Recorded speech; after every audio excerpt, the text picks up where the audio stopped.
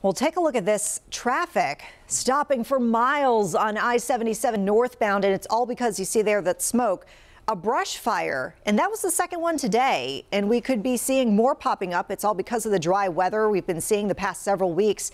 So we want to bring in Chief Meteorologist Brad Panovich in the First Warn Storm Center. So Brad, we've been talking about the drought, and you've been tracking that for us. Yeah, it's been bone dry, and then you have temperatures like this. You normally wouldn't think of dry and cold, but it's been really dry and very staticky out there as well, and that leads to really dry and high fire conditions across the area. Now you can see right now temperatures are cooling off tonight. The winds are relatively calm, but as we go into tomorrow, another day we're going to have to watch the fire danger because the wind is actually going to pick up a little bit out of the southwest, and we're actually going to warm up back into the 60s. There's the cold front. Better looking area of rain along the front, but don't get too excited. That's not going to make it all the way here with a bunch of rain with it. Probably just an isolated shower.